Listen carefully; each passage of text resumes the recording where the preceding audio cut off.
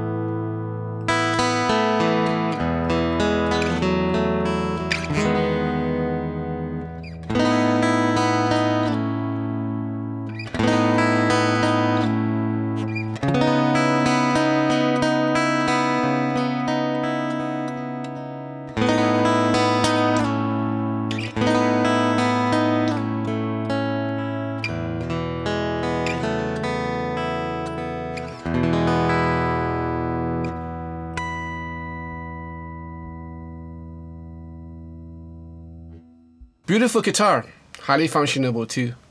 Let's just go through the appointments. Features a set of Grover tuners, mahogany neck.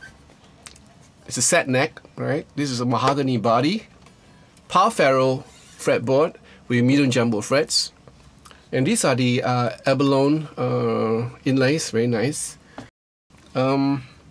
Interesting part about this guitar is that it features a spouted maple top and a set of Fishman pickups, which I will tell you the model. Very interesting.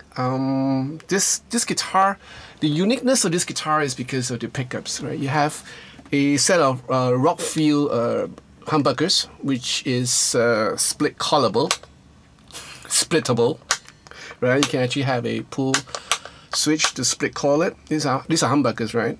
And then you have the Fishman transducer pickup system in here. You can actually have a selection of just the humbuckers or split call, three-way switch, right?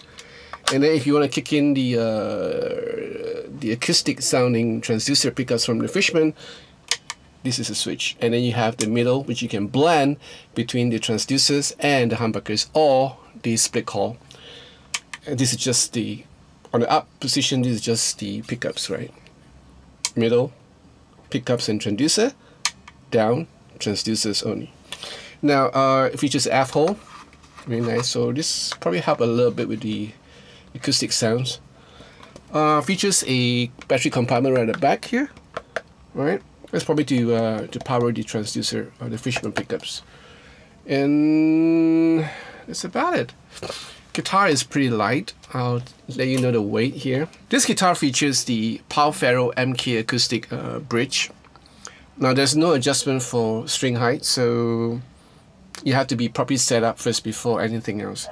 Or I guess if the action is too high, then you probably have to file down the saddle, which I don't think the company actually recommends it. Right? How does it play? Well, this guitar, this particular guitar is delivered with the kind courtesy of City Music for this review. It's probably been set up, I guess. I just find that the action was a bit too low, and these are strung with 0.9s. I would prefer this to be a 0.10s or 0.11 actually. The Michael Kelly company actually recommended 0.11s, but 0.10s would do fine. These are like a bit too thin. Yeah, these are 0.9, so it's a bit too thin for this guitar, especially for the acoustic sounds. How does it play? It plays well. The action is good. I have no problem with the 12-inch fret radius. Although I believe the 12-inch fret radius catered more to the acoustic because easy to play chords. In terms of lines, it's okay. I can make do. The pickup heights, you need to take off the brackets first before you can adjust the height. So there's no on-site adjustment on the spot. You gotta take out the brackets and then you gotta adjust the heights. The pickups are okay. These Rockfield humbuckers are decent sounding even though they are low output. When you split call, you'll gather the 60 cycle hum, of course. The transducer pickups are okay. These are like any pickups that you see in the Parker guitars, the Parker Flies, and of course the what do you call that? The Line 6 Variax. The only giveaway is when you strum, and you can tell that okay, these are not the real acoustic guitars. But in terms of like arpeggios and stuff like that, you can get away with it with the right effects. Right. And the blend, you can do a whole lot of stuff with the blend. The fact of the matter is that this guitar should come in with a Y jack, which it doesn't because I think they forgot to give me the Y jack. There is a Y connection where you can actually have your electronic pickups into an amp and the transducer out into a acoustic amp. So it gives you the best of both worlds. You can actually kind of like get the volume separate and different effects and stuff like that. I wanted to do this because I can do it, but I don't have the Y cable, so I have to make do with what I have. And the other thing about this guitar, this Michael Kelly hybrid, is the way it looks. It's a real pretty guitar. From the headstock to the rest of the body. The spotted maple actually, yeah, has his has his thing. This guitar is made in Korea. It's a Korean-made guitar, very fine workmanship. You know, yeah. So tell me, what do you think about this guitar? Even though it's pretty, it serves a whole lot of function if you choose to, ranging from rock, pop, country to acoustic, and even a blend of the acoustic and the electric pickups. You know, it gives you a whole palette of sounds to choose from. Interesting, right? So again, a shout out to my Patreon page. So if you want to support my channel, please feel free to go ahead through the Patreon page. I'll put a link down below.